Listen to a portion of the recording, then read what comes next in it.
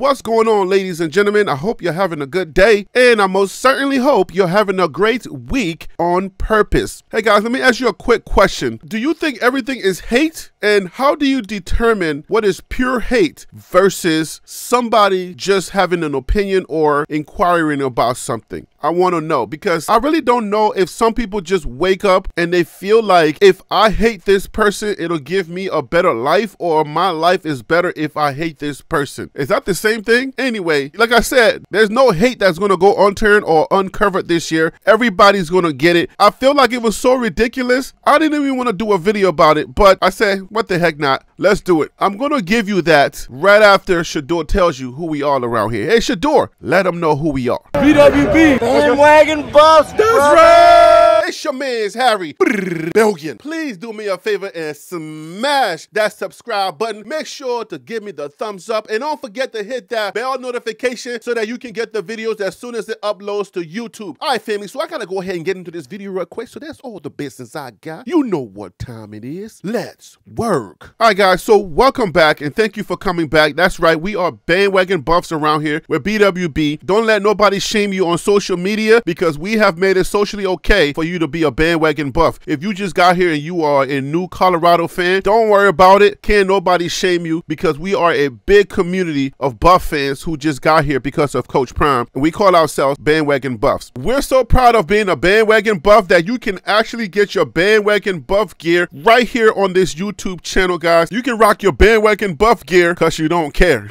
okay? But anyways, let's go ahead and cover this information. Let's go. It goes, Deion didn't write it. Coach Prime accused of fabricating New York Times best-selling book authorship. This is a weird one, but let's get into it. EssentiallySports.com is where I'm getting this one from. MR Jennifer is writing this one. Let's go. Deion Sanders' time in Boulder has been quite rocky. He's faced criticism for everything from forcing players to attend his son's concert to a perceived lack of connection with his players. Now, a new and bizarre controversy has emerged. Sanders' March memoir, Elevate and Dominate, 21 Ways to Win on and off the field, is under fire. The March edition book even became the New York Times bestseller within a short span. Now, after months, sports journalist Jason Whitlock alleges Sanders had minimal involvement in writing his bestseller. Does anybody know Jason Whitlock personally? What mission is this guy on? Like, what is the personal vendetta? You know what? We'll cover that in a second. On his Fearless podcast, Whitlock stated Deion is completely disconnected from whomever wrote the book. The book was co-authored by Don Yeager, but Whitlock claims Sanders contributed nothing. Whitlock used Sanders' inability to answer questions directly related to the book's content as evidence. He stated Joe, in an interview, would ask him questions straight from the book. Deion would answer in a way that's completely disconnected from the book because Deion didn't write it. Someone wrote it about him. I gotta take a big sigh on this one.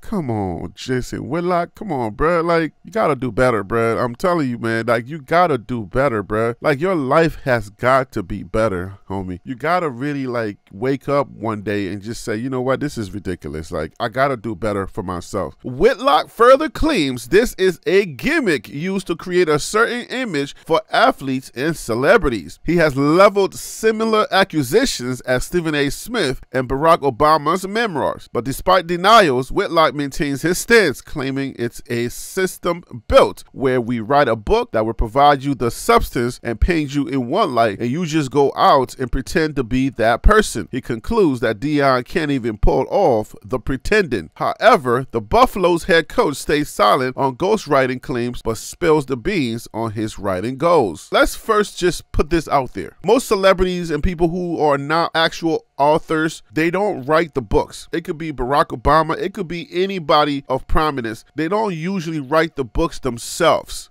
Okay, they're not writers. Usually they will get a writer, and then the writer will actually ask questions, will have several interviews, gather all the information that they need to gather, and then they will write the book based off the information that was gathered in the interviews. That's how these things usually come about. To actually say that Coach Prime had no involvement in the book, it's like you don't understand how Coach Prime moves or how he talks. We all know how Coach Prime moves and how Coach Prime talks. Coach Prime actually has a little black book of sayings, a book that has quotes, and he gives you catchphrases. This is how Coach Prime moves. But yeah, Coach Prime talks in sound bites. He has a book of sound bites. We all know this. He's an entertainer. You know what they tell us? They say, when you go watch a movie, right, you got to suspend all disbelief when you go watch a movie. You cannot go into a movie with preconceived notions, or you already made up your mind how you think the movie is going to be. Just take it all in. Everything you're thinking about, just set all that aside and just allow the movie to give you that experience, as opposed to you having some type of preconceived notion that is going to determine the movie for you. That is not how you enjoy a movie. What it seemed like Jason Whitlock was actually doing is his mind is already made up about Coach Prime. He's listening very keenly to see if Coach Prime is going to lie, or if Coach Prime is going to say something weird for him. He's looking for something bad. How can you live your life like that? At least suspend all biases, suspend everything, and just wait and see. Let this interview actually influence you, as opposed to your mind already being made up and you're not going to be able to receive anything from that interview. Coach Prime is friends with Joe Klatt, has had conversations with Joe Klatt. They've talked about the book already. Joe Klatt made it very clear in the interview that they were just going to have a conversation. So Coach Prime is treating this interview just like a conversation with a friend. So he didn't feel like he was on some type of hot seat trying to answer questions, and everything he said he was going to be held up to the fire. It's not that kind of interview, Jason Whitlock. He's not on no judgment seat. He's not in a courtroom. He's not in the court of law. One thing I want to say is how sad of an existence this is, and it almost makes me want to search my life to see, who do I really hate, and do I go out of my way to either say something disparaging? Do I just sit there and I can't wait for them to stumble on something? If my life ever gets to that point, I really want to evaluate it and really want to change that, because this is a sad existence. You have sponsorship. You don't necessarily have to do Deion Sanders content. You got people who are paying you to do what you do. You can actually pick topics that are interesting to you. There are so many other topics that he can actually talk about, and he doesn't necessarily need Coach Prime like some of us smaller YouTube channels. He can just talk about sports in general. The Olympics is coming up. Sha'Carri Richardson, she just did some wonderful things. Caitlin Clark is doing some wonderful things. Angel Reese is doing some wonderful things. There's so many sports stories that are out there right now. It don't make no sense. Yo, it's getting really sad out here for a lot of these detractors, a lot of these cold-blooded haters. Do not find yourself with the sad existence of a Jason Whitlock, okay? If you do, reevaluate your life and do something different. I'm going to leave it right there, and I'll see you, get it? See you on the next video. Oh!